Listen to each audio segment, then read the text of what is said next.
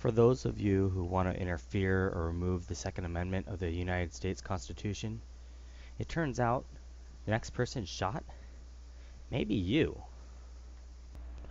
Are you considering backing gun control laws?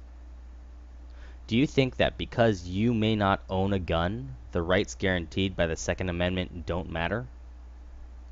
Consider this. In 1929, the Soviet Union established gun control. From 1929 to 1953, approximately 20 million dissidents, unable to defend themselves, were rounded up and exterminated. In 1911, Turkey established gun control. From 1915 to 1917, 1.5 million Armenians, unable to defend themselves, were rounded up and exterminated. Germany established gun control in 1938. From 1939 to 1945, 13 million Jews, gypsies, homosexuals, the mentally ill, and others who were unable to defend themselves were rounded up and exterminated. China established gun control in 1935. From 1948 to 1952, 20 million political dissidents, unable to defend themselves, were rounded up and exterminated. Guatemala established gun control in 1964. From 1964 to 1981, 100,000 Mayan Indians, unable to defend themselves, were rounded up and exterminated. Uganda established gun control in 1970. From 1971 to 1979, 300,000 Christians, unable to defend themselves, were rounded up and exterminated.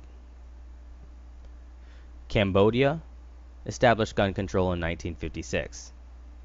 From 1975 to 1977, 1 million, quote, educated people, unable to defend themselves, were rounded up and exterminated.